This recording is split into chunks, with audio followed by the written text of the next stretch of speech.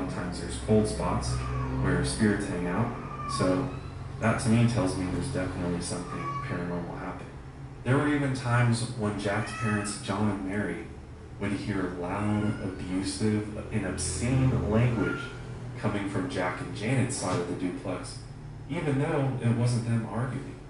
I can only imagine them hearing like, fucking bitch, and like just the most fucked up shit coming from this other side. And these guys were Catholics, so obscene language like that probably didn't happen that often, if at all. So to hear that kind of crazy shit coming through their walls probably really freaked them out. But then shit gets really fucking wild because 2 days later, the house is feeling icy cold, and all of a sudden while Janet's in the kitchen, this black human-shaped form just shows up out of nowhere. According to Janet, it's almost 6